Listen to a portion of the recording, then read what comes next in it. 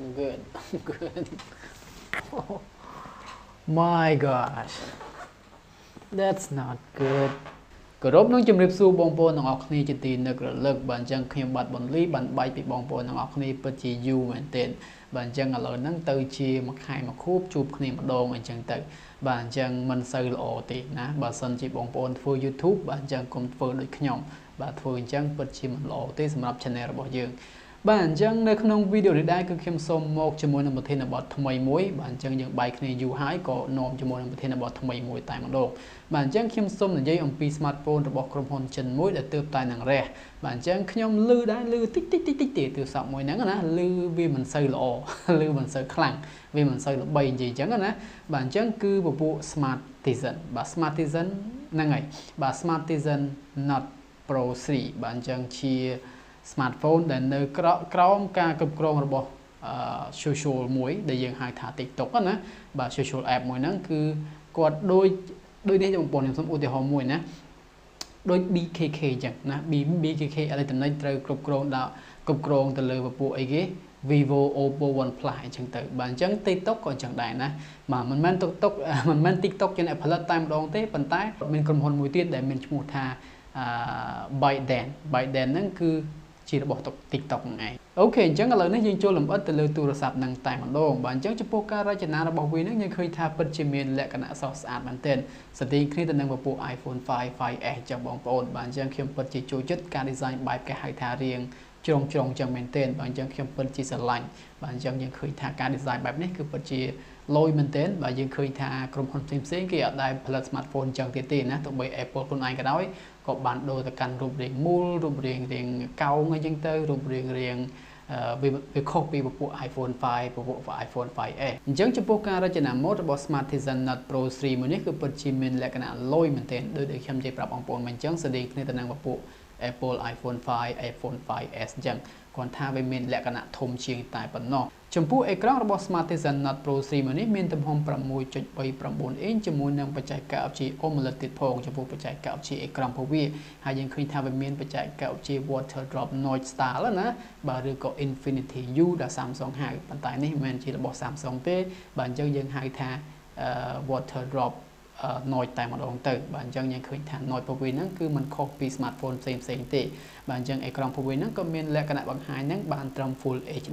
ដែរតែអេក្រង់របស់វាมันមានបច្ចេកវិទ្យាអេក្រង់ដែលយើងហៅថា refresh hertz ខ្ពស់ណាបាទអញ្ចឹងវាបានត្រឹមតែ 60Hz ដូចទៅនឹងពពួក iPhone ដូចទៅនឹងពពួក Samsung Galaxy តែប៉ុណ្ណោះបាទអញ្ចឹងយើងឃើញថាអេក្រង់ 60Hz វាទូទៅហើយប៉ុន្តែឥឡូវហ្នឹងគេចាប់ផ្ដើមដើរទៅកាន់ 90Hz ឬក៏120Hz អីចឹងទៅបាទជាពិសេសគឺចេញពីក្រុមហ៊ុនចិនតែម្ដងដូចជាពួក Realme ក៏មាន 90Hz OnePlus ក៏មាន 90Hz Asus ក៏មាន 90Hz ប៉ុន្តែក្រុមហ៊ុនយក្សធំដូចជា Samsung ដូចជា iPhone អត់ទាន់មាន 90Hz ឬក៏ 120Hz ទេលើកលែង iPad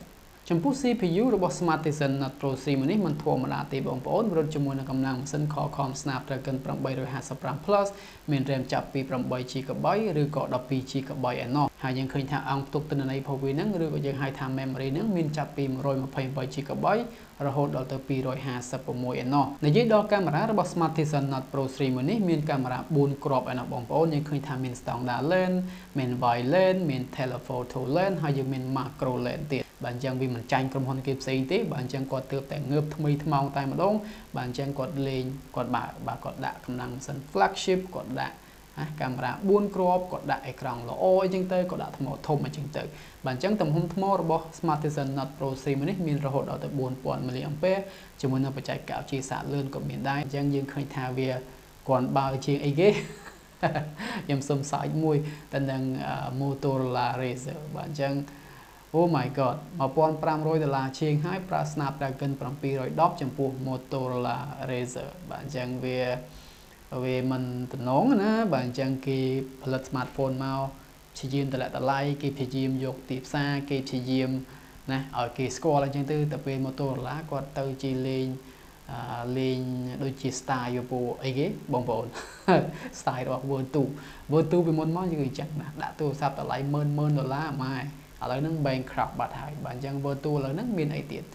តម្លៃ$10000មានណាគេទិញបាទអញ្ចឹង Motorola ឥឡូវហ្នឹងក៏គាត់លេងអញ្ចឹងដែរខ្ញុំជឿថាវាស្អាតណាស់វាបត់បានលយប៉ុន្តែ តម្លៃប្រវេយើងពិតជាទទួលយកបានបើសិនជាដាក់កម្លាំងម៉ាស៊ីនខ្លាំងណាដាក់អេក្រង់ល្អគេមកអេក្រង់នឹងថាល្អហើយប៉ុន្តែវាមិនសូវ high resolution គេអញ្ចឹងណាបាទអញ្ចឹងឈប់និយាយរឿង Motorola ត្រឡប់មកនិយាយទៅរឿងអីគេsmartisan not pro C របស់យើងវិញបាទអញ្ចឹងដោយដែលខ្ញុំបានរៀបរាប់មិញអញ្ចឹងបងប្អូនយើងឃើញថាវាពិតជាមានលក្ខណៈស្រស់ស្អាតចំពោះការរចនាម៉ូដរបស់វាម៉ាស៊ីនរបស់វាក៏ខ្លាំងណាកាមេរ៉ាបាន4គ្រាប់ថ្មក៏ធំណាយើងបានមានរុនដោតកាសទៀតបាទអញ្ចឹងវាពិតជាលយមែនទែនសម្រាប់ទឹកលុយប៉ុណ្ណឹងដូចជា$300ទៅ$400អញ្ចឹងណាបាទអញ្ចឹងយើងនិយាយដដែលទេថានៅលើទីផ្សារចិនទៅពេលមកដល់ខ្មែរទៅវាប្រហែលជាអាចឡើង400ក្រាស់ក៏ថាបានដែរបាទអញ្ចឹងយើងមិនដឹងទេតែចង់ប្រាប់ថាវាអត់មានប្រព័ន្ធការពារទឹកនឹងគេទេវាអត់មានដូចជាពពួក wireless charge អីនឹងគេទេហើយវាក៏អត់មាន stereo speaker អីគេដែរណាវាមានតែ mono speaker តែប៉ុណ្ណោះណាវាមិនអីទេតម្លៃប៉ុណ្ណឹងយើងកុំចង់បានច្រើនពេកយើងចាយប៉ុណ្ណាយើងទទួលបានប៉ុណ្ណឹង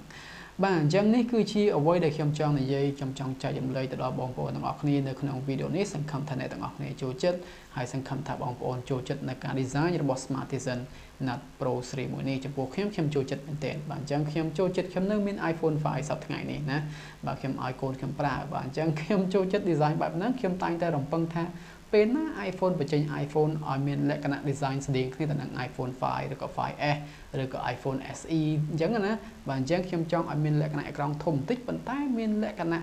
រាងគេហៅថារាងកាត់អញ្ចឹងបាទរាងដូចជាជ្រុងអញ្ចឹងណាខ្ញុំពិតជាស្រឡាញ់មែនទែនបាទអញ្ចឹងឥឡូវហ្នឹងខ្ញុំសូមជម្រាបលាបងប្អូនប៉ុណ្ណឹងសិនបាទអញ្ចឹងជួបគ្នានៅវីដេអូក្រោយបាយបាយ